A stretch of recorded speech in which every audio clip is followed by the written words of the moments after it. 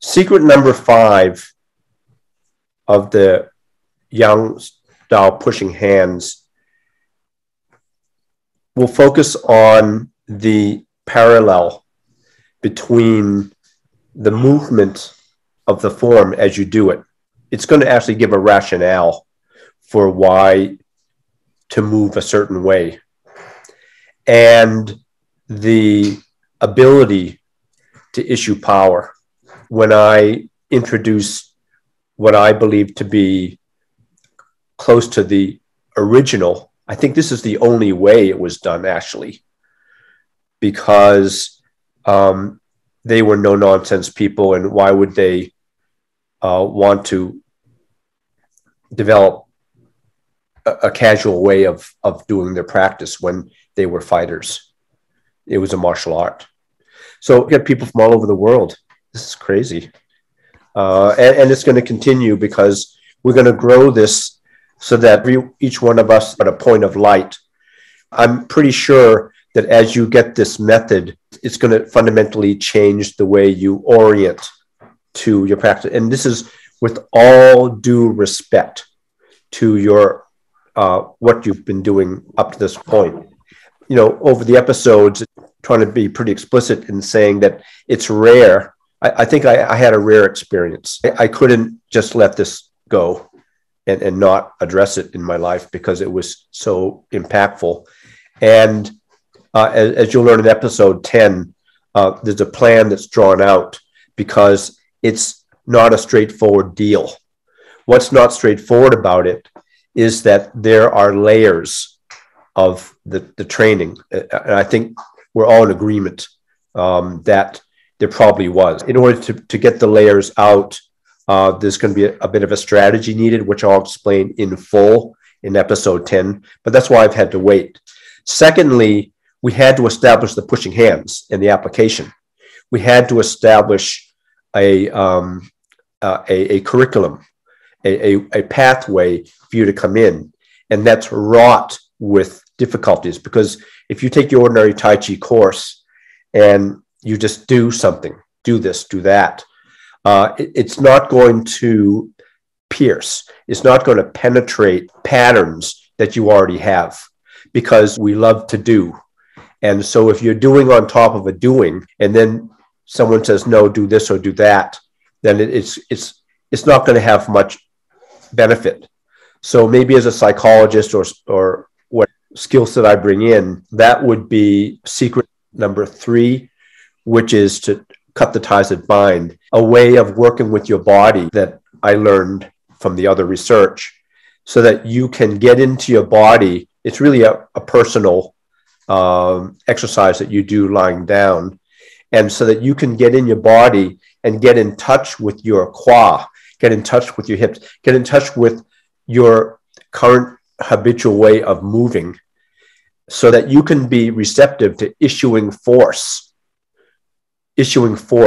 That secret number 3, I'm just trying to promote it right now while I have your audience, is so critical, because, and it'll be maybe a little bit of a different type of journey that you're used to in training, but we're going to go into your life in 2 ways. One is we're going to review the Chinese habit. We're going to review what you learned from your teacher, so that you can go and you can really be present with the teachers you've had, the training you've had, and how you root and put out your power. Because if you need to establish that baseline of how you root and how you put power, and distinguish it from this imagination we have of Yang Sau Chung, or the original Yang family. Okay. And again, it is not to take anything away from what you have, but it's to acknowledge the fact that I think we all agree that the Yang secrets are still secret at this point. All the legends, our goal is to close that gap.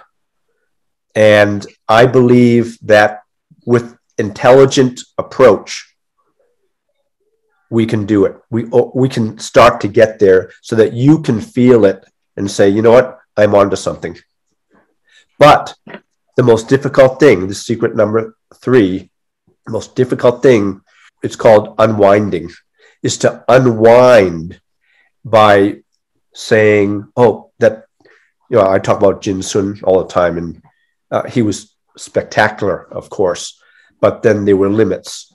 And so I needed to get in touch with what I acquired from him habit-wise, in those 1,000 pushes that I did with him, and to recognize how what he sort of programmed in me, in my habit body to push, it is fundamentally different from what the Yang family themselves did.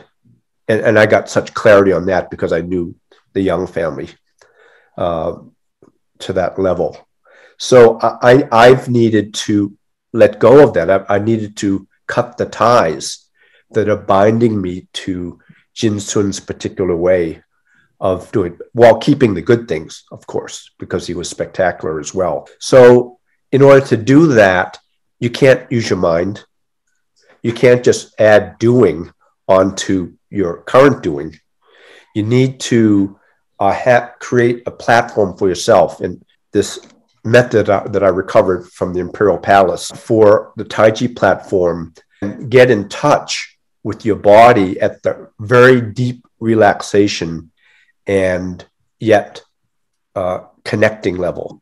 In that workshop, we're going to do viewing and sharing the habits that we've acquired, and then the method where you go off and you have to work on your own and let go of, at the level of your hips, your qua. There's a habit that we all have, and we need to let go of that so that we can empty ourselves and be open to the method. Let's go and continue to share where you came from as much as you wish, just so that we can sort of all connect up. Maybe Gunnar, if you don't mind. Yeah, yes. Well, I'm a student and a teacher in the organization of Chu King Hung, the third disciple of Yang Sau Chung, and now over 20 years now. And but it seems to be that his kind of Tai Chi, can I say, is a little bit far away over the years from the original source. And so I'm interested, well, to get some additional insights, just to improve whatever, let it be the partner exercises, let it be the solo form practice, whatever. Great. Thanks, Gunnar. Samuel? Yeah, hi. I'm Samuel also. I've been practicing Tai Chi since, I think, my early 20s. No? So I'm more of a Wu style than a Yang style, but what I heard from my teacher, Master O Kinhua, of the Wu style, there is no such thing as a Wu, there is no such thing as a Yang, but just Tai Chi. They just use the word Tai Chi. So, so far my teacher from the Yang style, he went to Hong Kong and studied with Yang Sau Chung for 1 month. So that's all I can say. And I also attended Rene Navarro.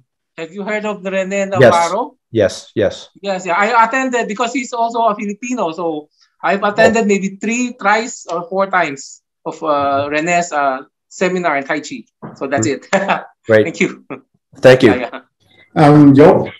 And my main teacher was Sanji Tom, and he studied with Master Chu King Hung from the early 80s. About a couple of decades, he was very close student of Master Chu. And he also studied for a couple of decades with Dong Zhen Chin. So he had 2 very different angles of the Yang family transmissions. But from Chu King Hung, he got a very, very close and very in-depth training. And especially early training? Early 80s, he trained with Chu. Okay. And from that days, Master Chu was much more open to reveal things, so to speak, as what I've heard nowadays. And my teacher was very close with him for a long time. Traveling with Sanjitam from 1985. So I've done a lot of different ways to of Tai Chi, because the original form, what he taught from Master Chu, was so complex and difficult for most people that he changed the whole school. The school is named the Golden Flower School. The Golden Flower Tai Chi School now has its own form and systems that is much more approachable for most people. But at some point, we want to also develop in what we call the small circle system, what he learned from Master Chu. So, yeah. This is the what I've heard, like from Gunnar, is correct me if I'm wrong, Gunnar, but is what Chu King Hung did later, and then Job, you're saying that what you learned was what Chu King Hung taught earlier. Yeah, taught in the 80s and 90s, what he taught then. And because Sanji Tam was such a close student, also very much a private student, he learned many things that weren't taught to other people. And he also developed it in the last decades, actually, developed it in different way of teaching, actually, because he had also very broad knowledge of all kinds of energy systems, from Indian yoga to Sufi to, very much different things, and integrated that. But he still, every time he still comes back to the system he was taught by Master Chu, because it has it all, as he said. Really? But it's so difficult to learn that he built it up slowly within the system of our school at the moment. Have you been following? How long have you been following this dialogue in our? Because I've been out 6 months already. How long have you been following us? I think about 3 months ago, I discovered your video. I think that the third video you did, and that triggered me, and that's why I'm interested in this group and in you as a person, because there's an abundance of loads of opinions about Tai Chi, and it's very rare to find something really genuine. And I recognized in your talks something genuine, and I was really triggered and was really curious to find out more. Because what Sanjitam told me about the Yang family, I never heard it from anybody else. And a couple of things you spoke about was, hey, it was the first time I heard that. Really? Can you share with us one of those points? I can remember the first thing that I saw was you were talking about your experience with Yang Sau Chung.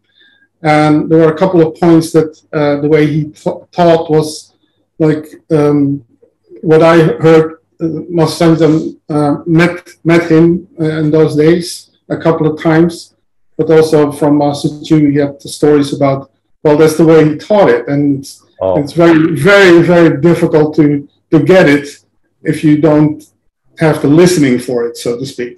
Right. And also, I've worked with Master Chu himself also a couple of times, and it's just amazing what the secrets are, or what the power is behind this system. So that's always been my interest. Great. Well, I'll be looking forward to your reaction as we go forward. Thank you. Okay. Thank you. Finally, Rob. Going to my Tai Chi thing. I studied 2 different versions of the Yang style systems and 3 different versions of the Wu style systems. With the Yang style systems, I went to studied in the Ben Lo lineage, and Ching. Yep, Ching, and then went to the Wu style with the Mayu Liang lineage, and I mainly learned more of the technical aspects of push hands through that. I did experience. I don't have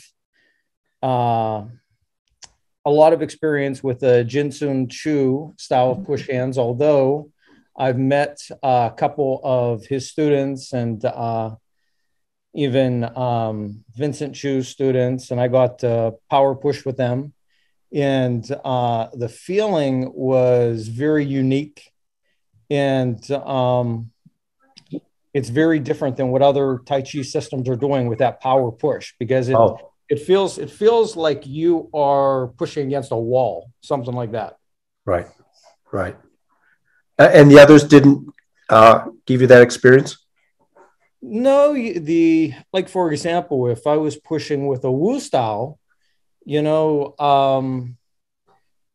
I've met, they were masters of playing with your balance. That's right. So when you push into them, they would disappear, and then they would bounce you like a basketball, you know? Right, right. I want to make a note of that fact that you've had so much experience.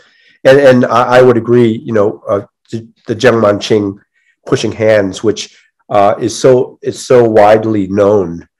And with all your experience, that you would single out the Jinsun power push as fundamentally different, that's very significant observation in my viewpoint. The best way in a focused platform like this to illustrate this uniqueness of the Yang, the most direct way would be, because you're all experienced practitioners, is to go into two-hand pushing hands, shuang shou, toi shou, and the way that the Yang family did it.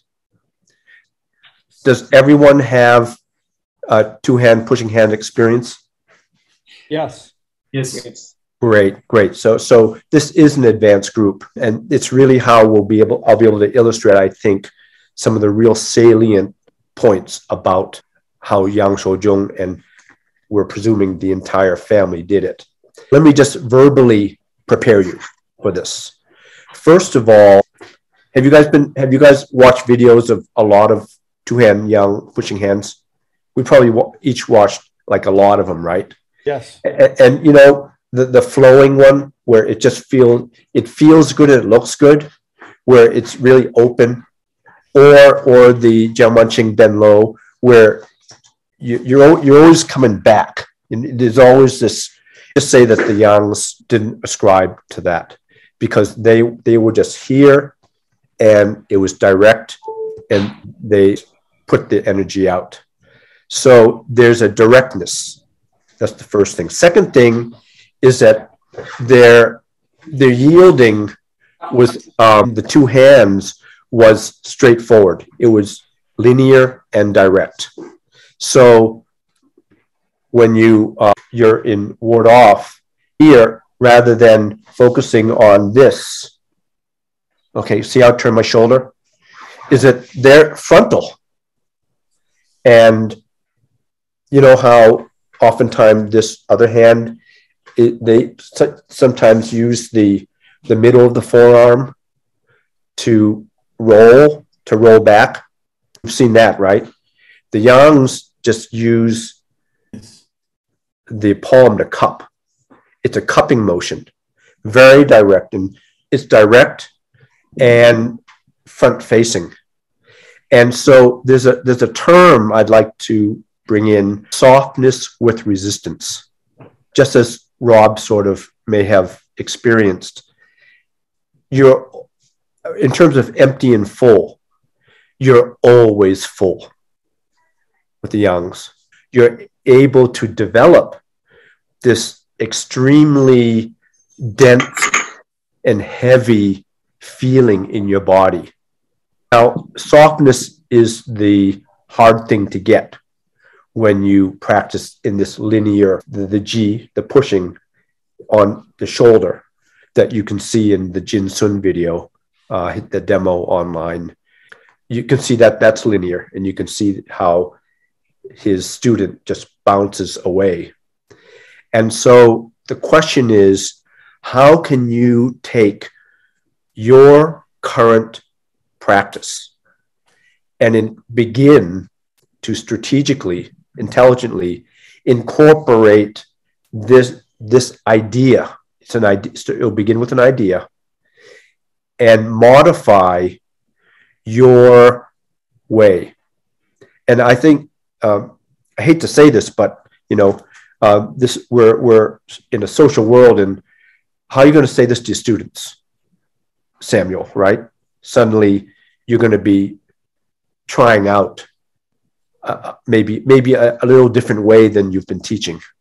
Again, no discrediting to any teacher, but I mean we've got to at some point say that I've been in touch with the higher source. That is, if this proves to be beneficial to you. So I need to prepare you psychologically for this as well, because who's going to accept you? A lot of you are teachers. A lot of you are veterans. That's why I published episode 2.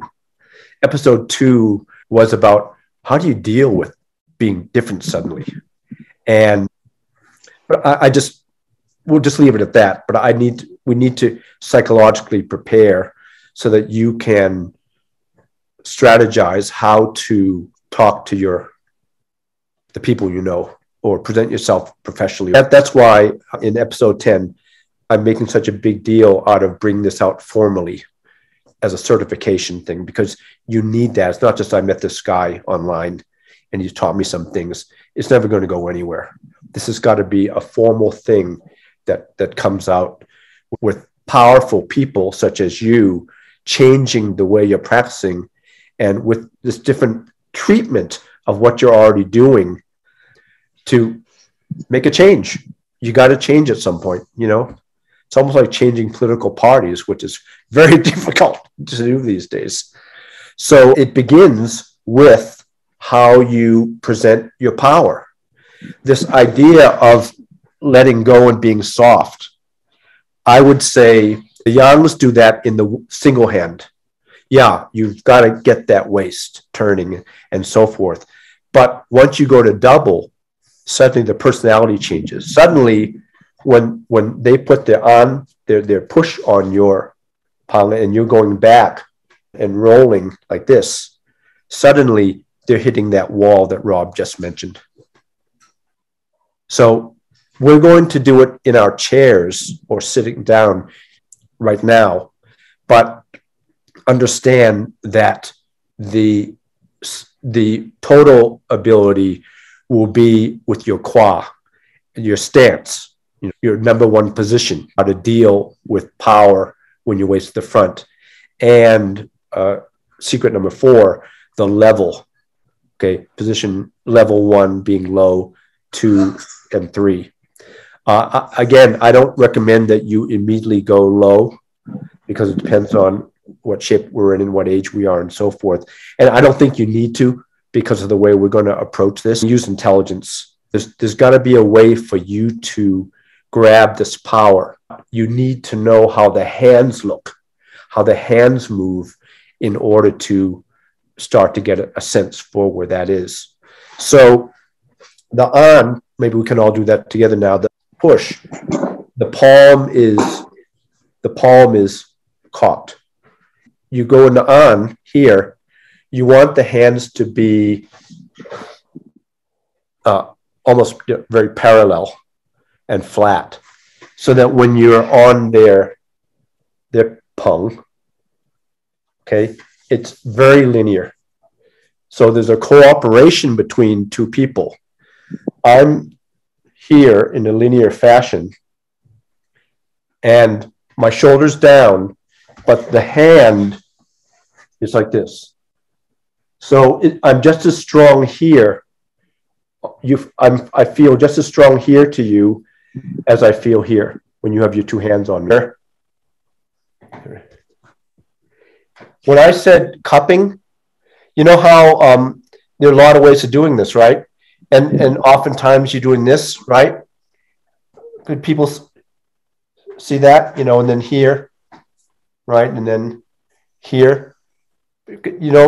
Have you seen that before? People, yes, they put their hands here, or they do other things with it. But the Yangs, this hand cups, and it doesn't grab. It doesn't grab. Just use the cup of the palm, and it turns like this. Just turn it. That coordinates with the left hand rolling side, but it's not going back like this. Just follow me, Stephanie, please. Hands are flat here. And, okay, now, the key are two things. One is the cupping, like this, rather than pulling back. It's not pulling back, okay? But it's cupping and it rolls and it coordinates with the left coming back. Now, how the left comes back is really interesting because I'm not just retreating. Follow me, please, Stephanie, follow me. Mm-hmm. It's not just this. You know, I'm not just retreating back because there's a soft resistance. So there's a fullness that you maintain all the way through the sequence. You push. Mm-hmm. Thank you. Here, so I can't come in. I can't come in because it's full, even when she's neutralized to the side. Okay, and then from there, the ward off comes up, right? It comes up like this. Here, I switch to here, and I'm pushing her. In the two hand, we tend to do this. Good, Stephanie. And then we let it go, right? And then we roll and do another feel-good sequence. The Yangs did not waste their time and energy. They didn't just endless circles. The Yangs did not. Once you engaged, it was war. They're always like this, no matter what. They're really doing it. They're taking it utterly seriously, and they're not wasting their time in developing bad habits.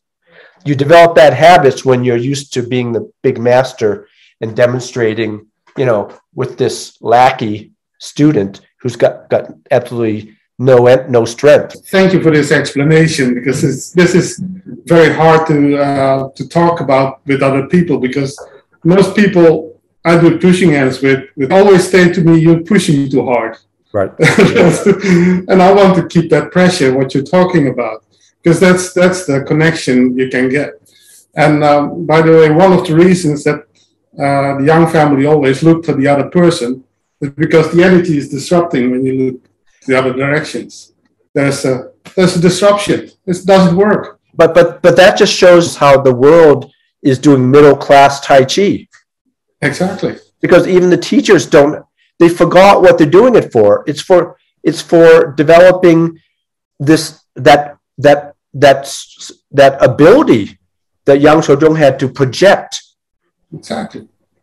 Okay. And one other thing, what I noticed in your explanations, Peng is supposed to be expanding. Peng energy is expanding, and everybody's collapsing. Right. With pushing hands. Exactly. Different people, all kinds of people are asked, why are you collapsing? Because it's yielding, they say. That's right. What you're after is making an impression on your partner where they're feeling, man, this person's, first of all, is integrating their whole body. And then doesn't matter which of the four positions, right? Ward off, roll back, press forward, push. Each one has its own weight. As she comes in, I'm just rolling her and keeping her frontal. See how she's not turning, your partner is not turning the shoulder toward you. They're also staying frontal. So what happens? Here's a key point here. What happens, and she's skilled, so she's not emptying. If she empties, see it, just empty out here. You know what happened? No, not completely, but you know when you neutralize and then they wait for the next move, right? They go, okay, that's done. Well, if that's what happens, then bang, go right in. And you do that a couple times and they'll be full. Believe me. You come in a couple times. Push, thank you. They come in a couple times and she empties out. I just empty out. And I come in or whatever, and they're gonna wise up real fast. As you push me, I'm going to give you soft resistance at every level. at every level, here, here, here, here.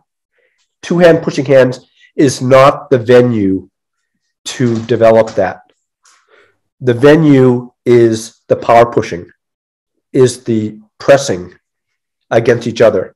Now, project in the future. Imagine holding this in a static way with your partners or with your students.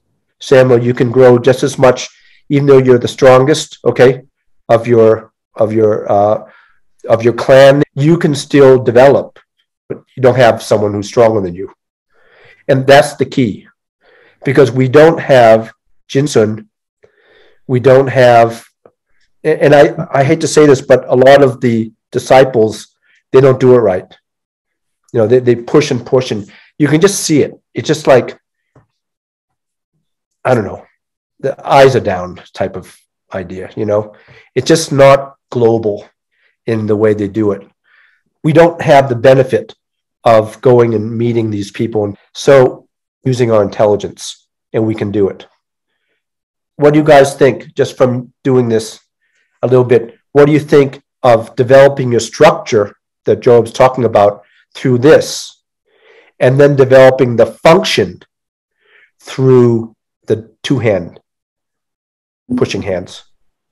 You feel you might be able to move forward with this information. Yes, I think this kind of pushing hands with the Jai position, with the G position. At least I never practiced that one. We practice just the standard pushing hands, moving backwards and forward. One hand. In the beginning, the cupping motion and so on. That's exactly the way we also learned it. Yeah, that's exactly everything what explained was 100% agreement. What about keeping this straight? Yes, in beginning, yes, but then we're doing the Lu, then we move backward, we shift the weight backward, and then we rotate also the waist.